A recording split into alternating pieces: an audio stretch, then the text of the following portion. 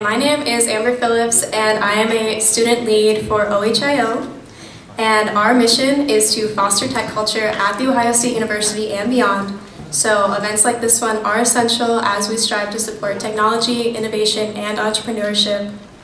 Tonight we will have Dr. Mike Van Putty speak on the importance of information security and multidisciplinary education. So afterwards we will also hear from a panel of experts.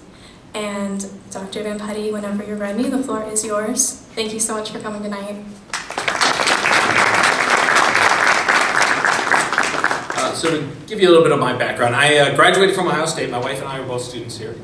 I was in business administration, MIS. My wife was social work. And I was in ROTC. So 20 years after I graduated, I was retired from the Army. The first 7 years was as a combat engineer, so jumping out of airplanes and doing young man's things. The last 13 years was doing cybersecurity, cyber warfare. So that's what I'm going to talk about. A few of my jobs in that field, I was the director of the Army's Artificial Intelligence Center. I was deputy director of operations for what now is called U.S. Cyber Command. So we were responsible for defending Pentagon networks as well as attacking other people's networks. And I spent 4 years at DARPA doing research and development. That was a blast. It's another discussion we'll have to have sometime. What I'm going to talk about now, and then started a business and was very successful. And now I came back to Ohio State, so it's my chance to get back to the university. But what I want to talk about is something that happened 25 years ago. I was teaching at the Army War College, and one of the courses I was teaching was called Advanced Technologies for the Military Leader, or as we called it, Computers for Colonels. And so this is teaching senior military officers to become general officers. And I was teaching a course that was that particular day on cryptography, which is the math and science of sending and receiving secret messages.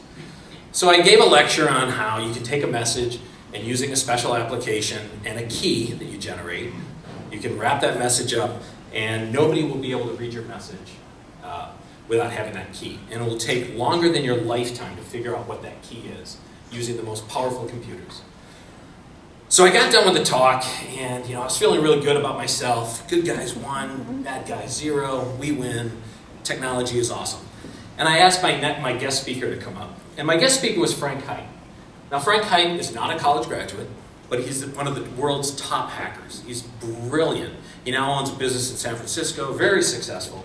But at the time, he was very long hair, dressed a little disheveled, and he came in to speak to this office, this classroom full of military officers, and he told me later we looked like a bunch of Christmas trees. Well, we're wearing green and shiny things, and so he was embarrassed, or not embarrassed, but he felt awkward. So he got up, he pulls out his ponytail, and he flips his hair down, and he flips it back, and it's this massive hair. And he said something that changed my life, and actually changed the whole path of my career. He said, everything Mike said is true, and none of it matters. Because somebody could go, he explained that I was thinking like a mathematician, like a scientist, like an engineer. I wasn't thinking like a hacker. So he would take, and he demonstrated how he could break into a government computer, and it took him all of maybe 15 seconds, and then he could change the key, or he could change the app, or he could delete the app so that I could no longer encrypt my messages and then do something that's called shepherding. I can't use a secure method, so now I have to use an insecure method like text or email or something that he could read. So all my message and all this science and everything that I thought was beautiful was actually just this false security that I was living in. Now, you probably think, well, that was 25 years ago. Certainly things have changed since then. And it has. Every year for the past 15 years, the amount of crime reported to the FBI, cybercrime, has gone up by 100% over 15 years. 2021, the last year that FBI reported numbers, they haven't reported 2022 yet, $7.2 billion we lose to cybercrime in the United States. And it goes up 100% every year. That's a great investment if you're looking at something to invest in. And if you doubt how cybersecurity, how good cybersecurity is, consider Every time you're forced to take those online classes that tell you don't click on an attachment or don't do something on social media. So you're going to do something on a computer that some engineer enabled you to do. He built a system to allow you to do that. But if you do it, you'll lose all your information and possibly your entire organization's information. That's how good of a field computer security is. Or as I tell my students, we can never guarantee job security, but you will have, or we can never guarantee security, but you will have job security. So if you talk to vendors, you talk to defense contractors, you talk to consultants, or you talk to politicians, they're going to tell you we need to double down. We need to spend more money, we need more investment, we need more technology, we need to look to the future. But the future will not save us. You actually need to look to the past. So as an engineer now and an entrepreneur, let's go back into we're going to step into my time machine and let's go back to the past. And the first place we're going to stop is 1936. And we meet a mathematician, Alan Turing. He's 22 years old, just got his bachelor's degree, and he's really interested in what kind of mathematical problems he can solve with a computer. The only problem is a computer hasn't been invented yet, and no one even knows what one will look like. So the first thing he has to do is come up with a theory of how a computer will work, and he does it. He comes up with something we would later call a Turing machine, which is a mathematical model for how a computer works, and it's the same model we use today for every computer. But that's not all. He not only invented the field of computer science, but he proves mathematically that any problem a human can solve can also be solved by a computer. He invented the field of artificial intelligence. And again, 24-year-old mathematician, wow, bachelor's degree. But that's not all. He shows that there are certain classes of problems that cannot be solved by computers. It's impossible. It doesn't matter how much time, memory, speed, can't be solved. One of them is called the halting problem. It's impossible to build a computer program that can take as input another computer program and tell you if that will ever stop. That's all it is. Can't be solved, impossible. The proof is up to you. Please turn it on in Carmen by Monday. What does that have to do with anything? We'll get to that. So let's step back into our time machine. So now we're in 1940. The world is at war. People are trying to figure out how do we defeat Germany. And Germany has this really cool communication system. It would be called the Enigma. Some of you may have heard it. The Imitation Game. What's his name? Benedict Cumberbatch. If you've seen the movie, it's really close to the truth. There are some discrepancies, but it's really close. It's a movie about a mathematician, so this is cool. So what happens? The Germans have this thing that looks like a typewriter. You set some wheels, you set some pins, that's your key. And the Germans say, this is unbreakable encryption. I can send any message and it's secret. Except that they have a bug in the program, in the typewriter. It's mechanical. And they have a bug in how they use it. So thanks to the Poles, and then the French, and then the British, they figure out that they can actually break a few of these messages. They do it all by hand. So here enters Alan Turing. Wait, I got this idea for this computer. So what does he do? He builds a computer, the first computer. And they start breaking these messages, and they're able to read where German U-boats are, and where German planes and submarines, where German planes are, and what their plans are.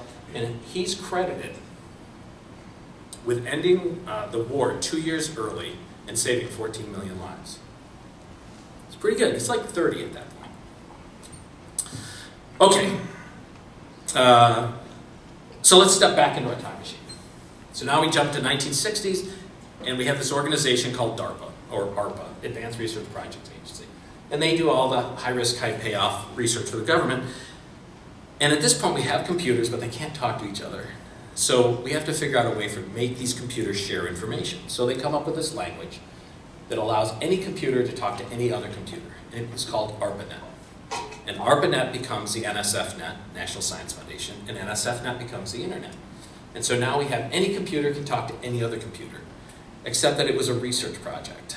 And everybody trusted each other, and everybody knew each other, and there were no secrets. So there's no security built into the internet at all. That's how we got there. One last time in the time machine and we'll finish up. We jump in, go to 1983, and there's this guy, Fred Cohen. And Fred is really interested in viruses and how they infect people and living creatures. And he says, I'm going to do my master's thesis on a computer virus. So it has 3 parts. The first part is a mathematical discussion of what a virus is and how it would work in a computer.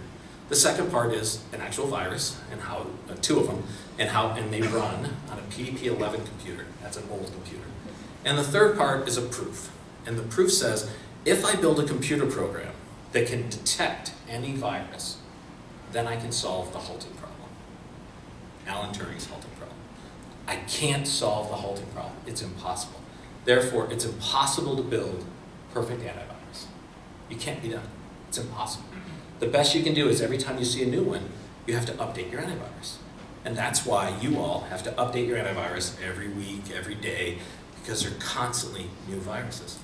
And engineers would say that other problems are similar. For example, it's impossible to build a computer program that can detect all bugs in computer code. It can't be done. It's impossible. Or detect bad guys in a network, or do perfect forensics. It can't be done. The computer security field is a $260 billion a year industry built on myth, metaphor, and wishful thinking. And it's my field that I teach. So what do we do? How do we solve it as a field? What can we do about it? The first thing is we need to teach our engineers and MIS students about the limits of technology. If you're a computer science major and you don't know who Alan Turing is or Fred Cohen, it's kind of like being a physicist and not knowing who Isaac Newton is. They're the father of our field, and if you don't understand the limits of what your technology is, how can you explain that to your bosses, to your customers? The second is we teach our engineers to think like Thomas Edison. Design, build, test. But that's not how hackers think. When you're driving down the street, you see 2 yellow lines in the middle of the road. What do you think? Don't cross, danger. I see paint. It's just paint. It's not stopping me from doing anything. How do we teach our computer security people to think like hackers so they can outthink them? Because you can't outcode them. We need to make them think like James Bond. And how do we do that? We need courses or a course that teaches things like psychology, deception, personal deception, self-deception, things like cognitive biases that make you make bad decisions and act irrationally without knowing it. Economics, game theory, and strategy. Because as a hacker, I try to think 4 or 5 steps ahead of you. And if you're a cybersecurity person and you're just responding to things, I'm always going to be 1 step ahead of you. And the last is we need to teach business to engineers. Because it's right now, in the latest survey, that's the biggest shortcoming in computer security. They don't understand the business. It's easy to make a computer secure.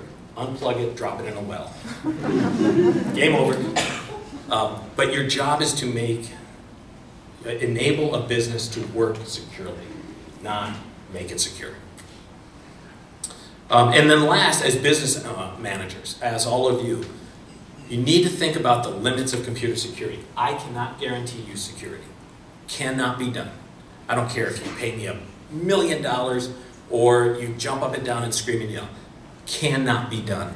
I prefer the $1 million, by the way. And be careful of the false sense of security the vendors are going to give you. Consider if you need to put everything you have on the network. Do we need to take our most sensitive systems, our proprietary code, and put it on the same network as a Wi-Fi coffee pot? God only knows what code is actually running on that, and it's all connected to the internet. And no matter who you are, there's somebody out there who wants to get what you've got. And consider these limitations on security. It's not just your laptop. This is the control systems running the electrical power grid. It's the nuclear power plant. It's every AI system, and it's your self-driving cars. They all have the same limitations. That'll keep you up at night. And lastly, have a healthy bit of skepticism for what's out there. That's perfectly fine when you're online. If you can't trust the identity of the person you're talking to, or what they're telling you, how do I verify that? Then maybe having a healthy level of skepticism and being safe, take it a few extra seconds before you respond is perfectly fine. That's all I have.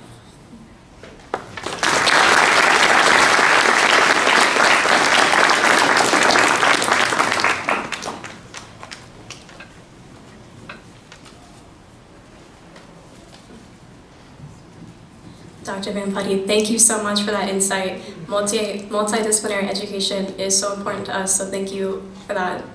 I would just like to introduce our panel.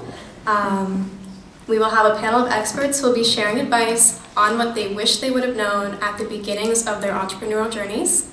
So we will be joined by Cheryl Turnbull. She will be our panel moderator this evening. She's the Senior Director of the Keenan Center. And we will also be joined by Megan Neff, the Director of Venture Development at Rev1 Ventures. Dr. Jeff Spitzner, the founder of DNA Nanobots, and many other outstanding tech ventures, will also be joining us with Dr. Arnab Nandi, a professor at Ohio State and the founder and CEO of MobiKit. And thank you everybody so much. Is everybody done with the QR code? Yeah. Okay, everybody, thank you so much. The floor is your guys's.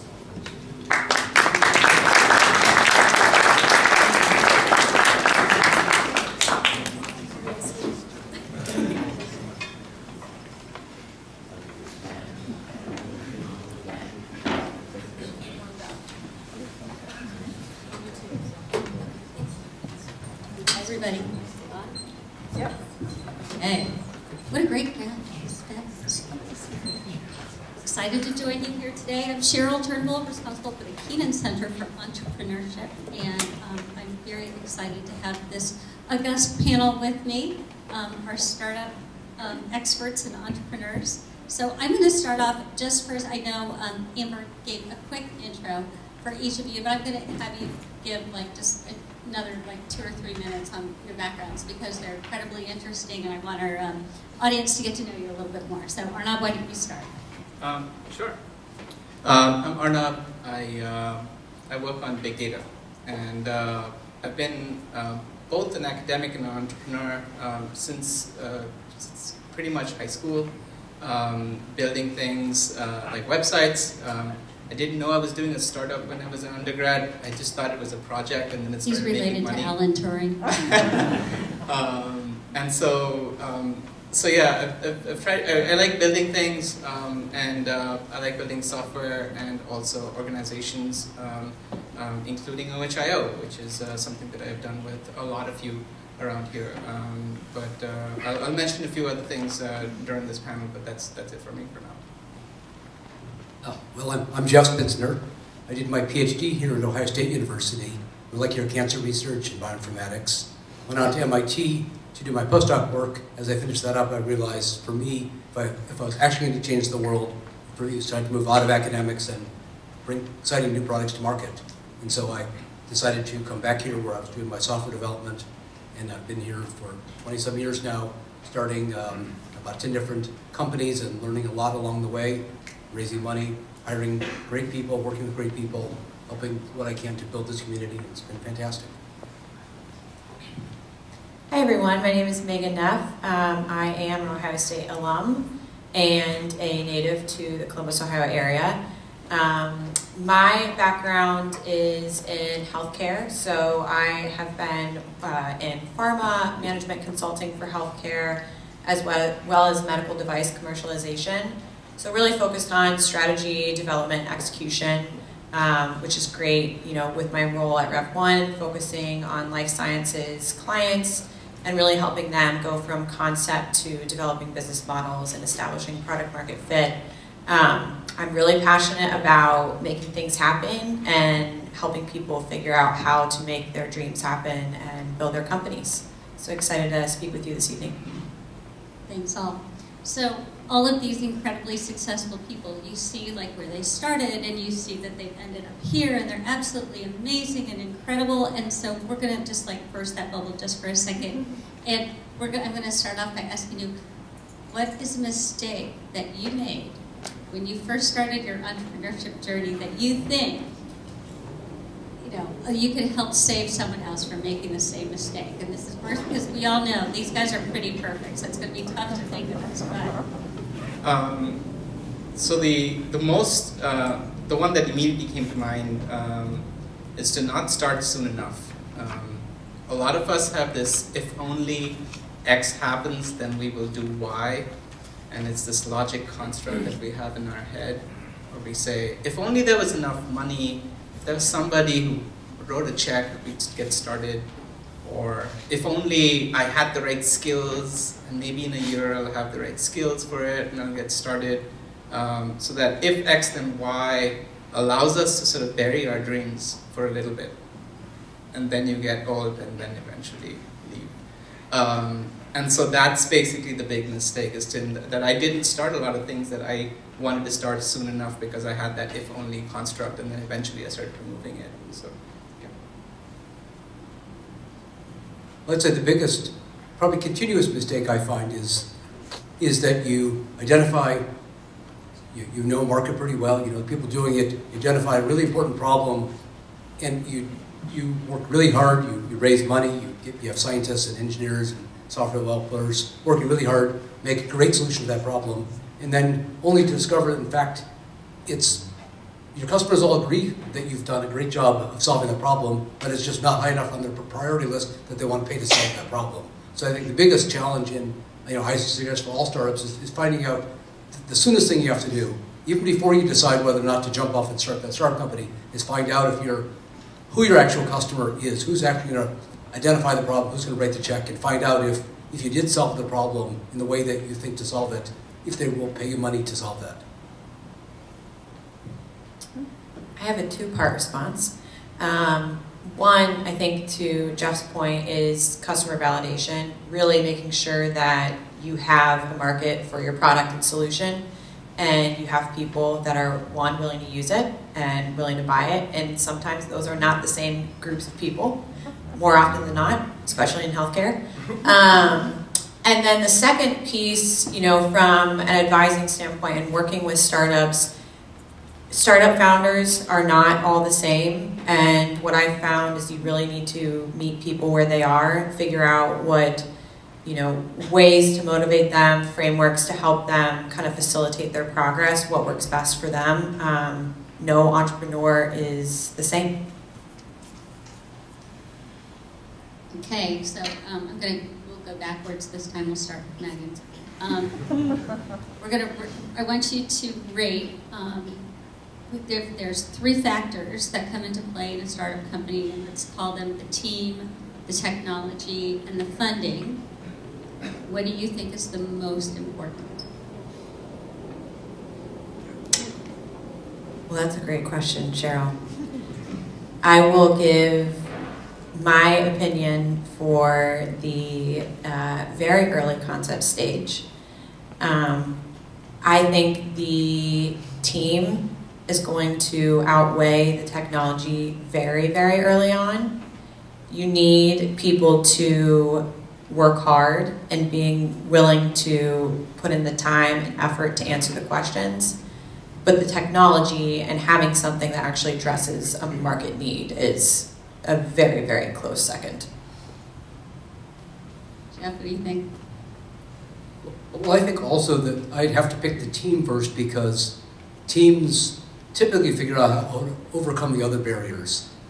But if you don't have the right team, the technology is never going to solve its own problem. And it turns out it's easy to spend money on the wrong things just as easily as the right things. So I think if you have the right people in place and the right expectations among the team, the other problems are not easier to solve, but they're solvable. I don't think if you don't have the right team to start, you probably can't fix that. Yeah, I couldn't agree more with both of you. So, yeah, by a large margin, team. Technology has a very short lifespan, especially with trends that have happened since December till now. So we're talking a span of 4 months. Things have fundamentally changed in terms of what is possible and not, in terms of the advances in AI lately. And so, technology will come and go, and it'll keep moving, and you can solve a lot of things eventually. But the people that will do that with you, that's just crucial. Funding, I think you rightly pointed out, it's very easy to spend money. So with the right kind of people, you will be able to spend it very quickly as well. So, so yes, a team would be by far the easiest answer. And that's really interesting, because I think there's this myth around the successful entrepreneur, and you view that as a single person, and it really is, this is a team sport. It's one of the reasons why all the resources exist here at Ohio State to support you, is because we recognize that team is very important. And it's the people you surround you with. It doesn't necessarily have to be on your cap table or your organization chart, but they're the people around you that can provide you and help with resources, advice, etc. I will also say that technology, I think, is kind of interesting in that it has enabled us to do things that at one time only large companies could do. And that's really sort of generated a, I think, surge in entrepreneurship. So I guess maybe Jeff, you start off, you've been working in some really interesting spaces around cancer and such. How do you see technology enabling a startup culture and a startup community? Well, I think it's two things. One, as you say, is that the things you can do in a startup mode 10, 20 years ago you couldn't do. Things that used to cost tens of millions of dollars, you could now do for a fraction of that. There's so many publicly available tools, there's tool sets, there's an enormous amount that you can accomplish on a small scale.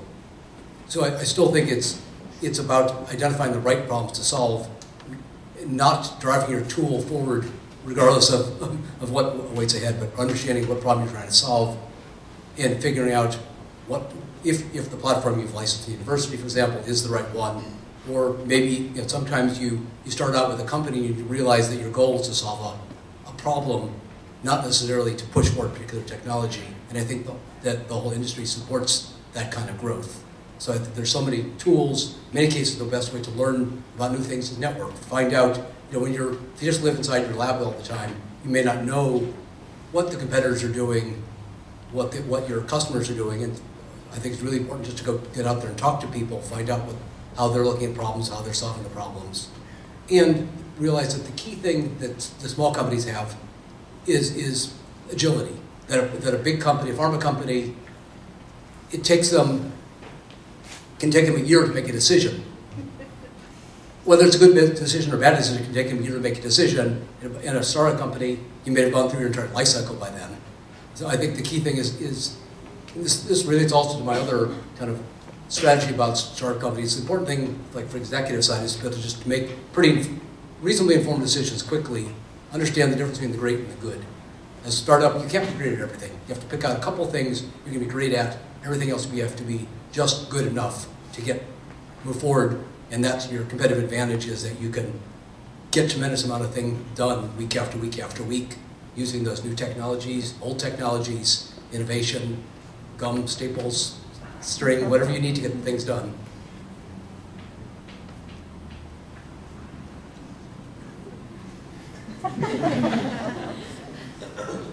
I will echo some of Jeff's comments. I think agility is huge. I think, generally there is, an appetite and a need to continuously innovate in the environment that we're in today. And I do think that, what I've seen, at least in healthcare, is that large corporations or incumbents are really looking to the startup ecosystem for these new innovative ideas to solve problems where, like Jeff said, they might have been able to do that internally or think of that idea internally, but the startup is going to be able to bring that existing infrastructure and something that the larger organization may be able to leverage long term. Yeah, and to piggyback on Jeff's points about agility. So one of the things to think about with a startup is what startup means that you're trying to beat an incumbent, right? Otherwise it would just be a small business or a company. And that by definition means that you're trying to beat a larger thing, right? So there's a David versus Goliath type equation here. And at that point, technology is a necessity. You don't have any other option. This is the only tool in your arsenal that you can use to force multiply yourself and try to beat something that has, just by definition, more resources in a larger size. So think of technology as the exoskeleton that you put on before you go into battle, right? Because it gives you superpowers.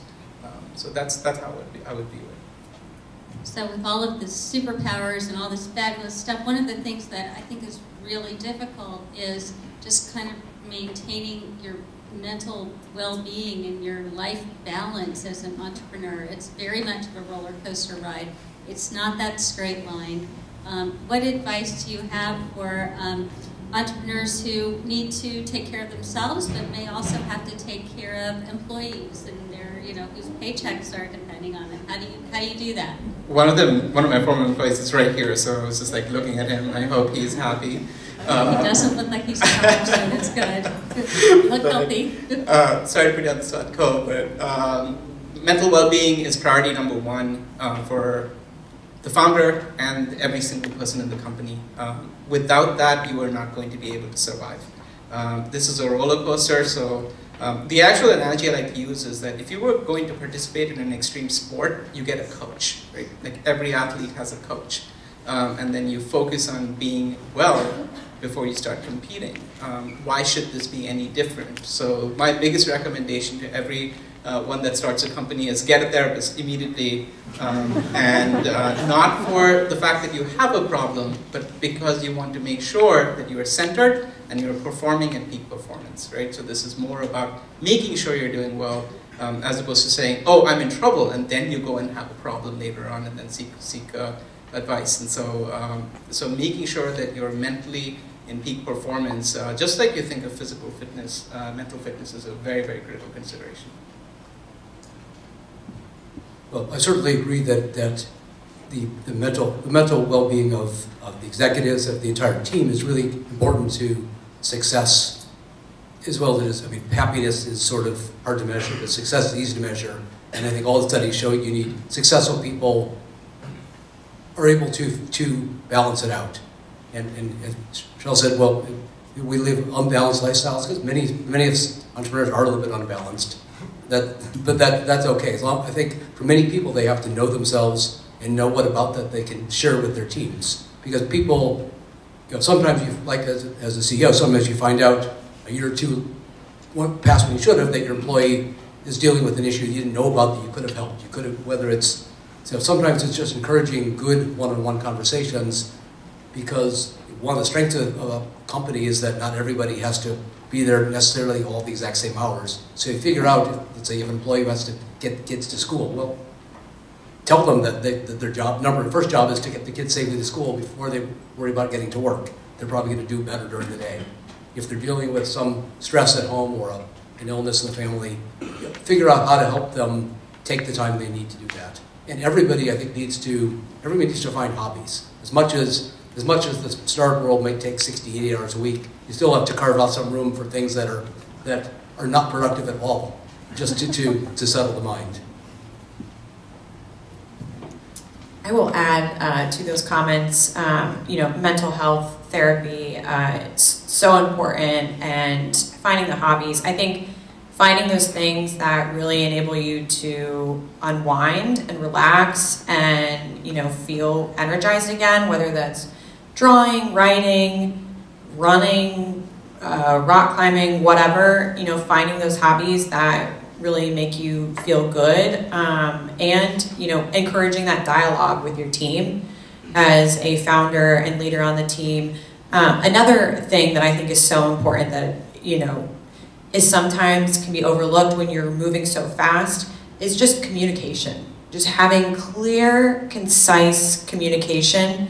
Brene Brown has a saying that it's clear as kind, and I firmly believe that. As a team, communicating as much as you can, as clear as you can, and that way everyone understands where you're going and why you're doing what you're doing. That way you can really come together and kind of work towards a common goal. Thanks. And I think one of the things that entrepreneurs do really well is that their definition of failure is different.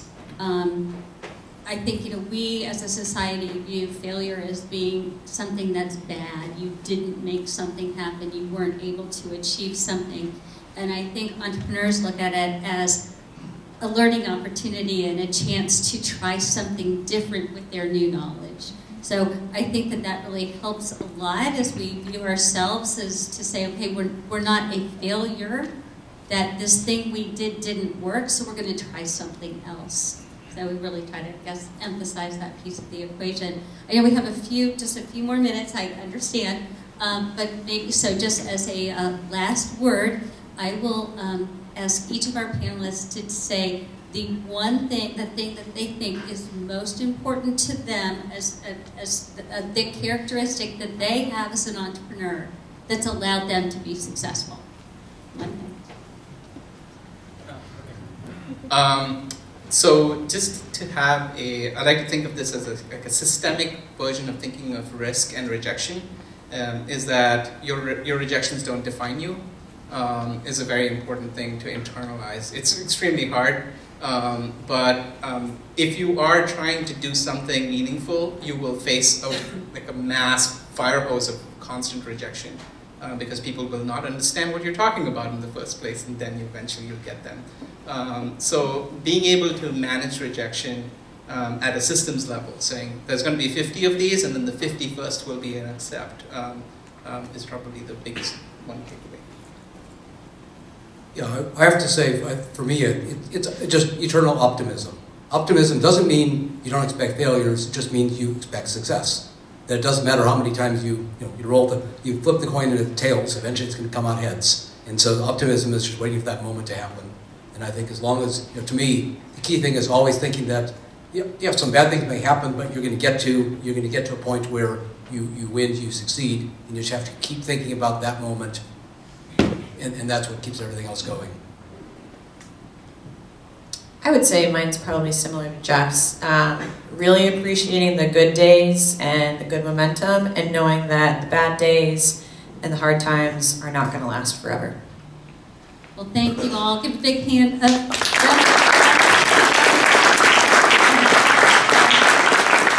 You all have tons to learn from them, and I appreciate all that you've given us. And now I think we're going to find out who our winners are, right? So. Before we do that, I just want to give a shout out to all the organizers over here. If you're an organizer, current organizer, can you please raise your hands?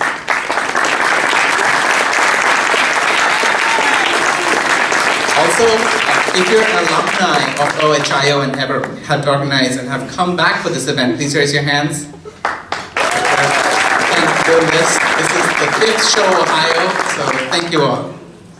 Thank you.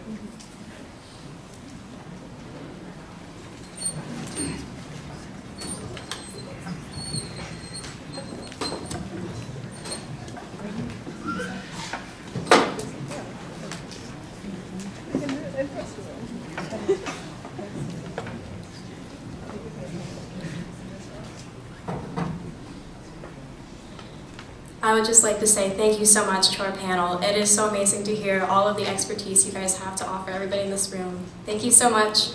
And with that, since this is OHIO's last event of the academic year, I would like to invite our program director, Cal King, to recognize our graduating OHIO leaders.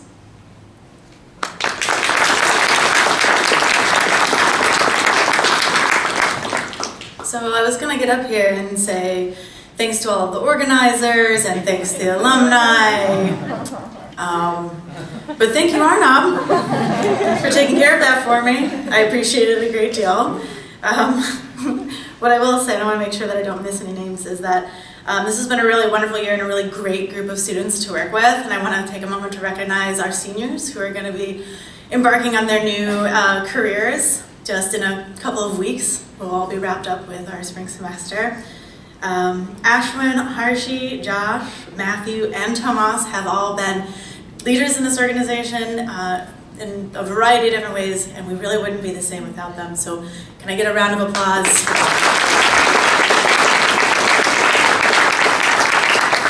There's 2 more students that I would also like to recognize because they've been awarded the OHIO Leadership Scholarship this year. And that is Amber, our lead for this evening, and Sakshi. Go ahead, stand up. Let us clap for you. Thank you guys very much. You are outstanding leaders. You deserve every cent of the scholarship, and I hope that you put it to good use. So now is the time that you guys have all been waiting for. We're gonna announce the winner. I'm gonna invite one of our OHIO alumni, Caitlin Horn, up here to reveal the big secret.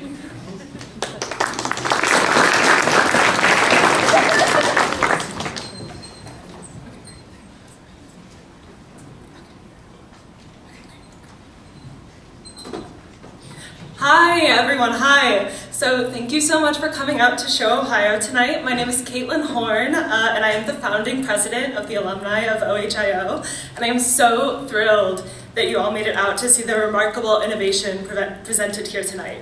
OHIO is a remarkable organization whose key accomplishment is fostering an incredible tech community here in Columbus, Ohio. As alumni, we are trying to build a network to help support each other and current students as they become alumni, to help join and go out and build even more incredible things out in the future. That being said, I would also like to take a moment to recognize the incredible organizers of this event. Well done. This is really impressive, and you should all be very proud of yourself. And yeah, well, without further ado, yes, you can clap, please. Yes, well, without further ado, I would like to recognize the winner and invite them to come up and say a few words as well. And the winner of tonight's event is Artemis.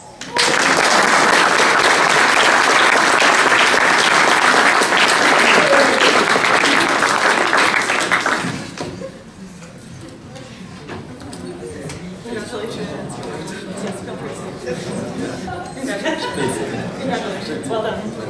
Yeah, you got it. Oh, yeah. Oh. Congratulations. Thank you. Should we like scoot with this? You guys have done pictures before. Yeah, we got you guys. Okay. Hi everyone, my name is Rahul Nalam. So our project was Artemis Prime, and basically we were in autonomous drone surveillance, and the whole purpose was this to make low-cost consumer drones and also add object detection and artificial intelligence to it to make sure that our campus is safe off-campus and on-campus. So I have a couple of videos. If you guys came to our booth, we had object detection that detects people and also objects such as cars, buildings, and other stuff. Right now we're in the process of creating and adding more to our data set to identify other threats and objects as well. Yeah, got a little bit off topic, but thank you so much. This means a lot. I'm Pranav. We really came up with this at Make Ohio, so props to, I guess, Cal for hosting such a great event. And props to Clayton as well. He's kind of over there. He helped us at 3 in the morning, kind of helping sort out our drone issues. But this is really a great opportunity to kind of take an idea from start and kind of just immediately start and just kind of run from the get-go, I guess. Yeah.